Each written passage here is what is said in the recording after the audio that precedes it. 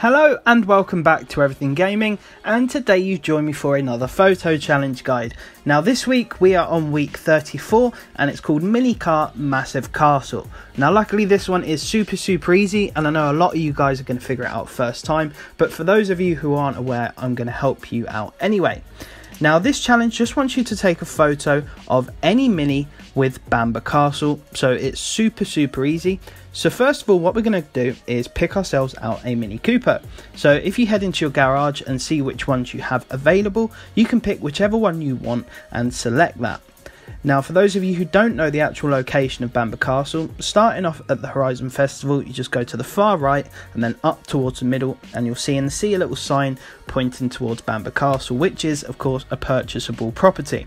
Now I would like to add, it does not matter if you don't own it or if you do own it, it doesn't matter as long as you take the photo with your Mini either inside the castle grounds or just outside. As long as the castle's in the photo and of course your Mini is in the photo, then as soon as you take the actual shot itself, it will obviously pop up with two tick boxes, one saying that you've taken a photo with the Mini and the other saying that you've taken a photo with Bamburgh Castle in the background. So super easy, and I know a lot of time some people sort of comment, say, why are you still making these? Well, there are some people out there who don't know the location, who haven't been playing the game for long. Whatever the reason, I will always make these to help out, even if it's one person.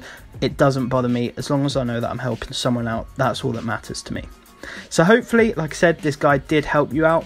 If you are new to the channel, I would very much appreciate it if you did subscribe, and if it did help you, don't forget to drop a like. But if you're struggling with anything, let me know down below in the comments.